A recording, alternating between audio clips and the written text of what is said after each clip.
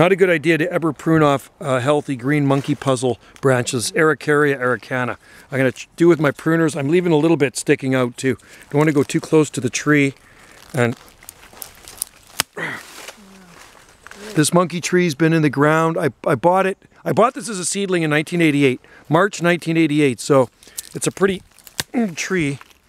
I'll leave those on a bit. You bought it in March of 1988 from Valley Garden Center in Langley. It was about $4 in a 4-inch pot. So when you moved here, you brought it over? I brought it over. And you know, the first monkey trees I planted in 1984, where I lived at my last location, I bought them at Foxglove Nursery on Salt Spring, and they froze in November 1985. It got so cold, they actually froze in Zone 8A, 8B. So there's a brown one on there too. So anyway, I left some nubbins on there.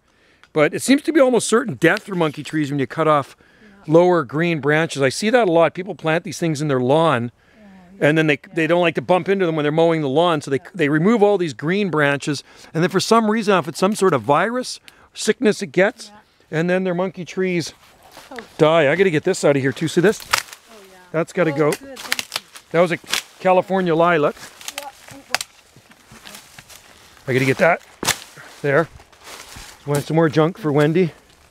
And then I'm going to cut this off too. I got my gloves on because monkey trees are nasty. But one of my favorite trees. I've liked them since I was a little kid. I was passing the big ones in Vancouver. And I was pointing them out to Mom and Dad. Look at those big monkey trees. That's a monkey puzzle tree. And we have several in our garden here on Salt Spring Island. They're native to Chile and Argentina. Thanks for watching. Cheers.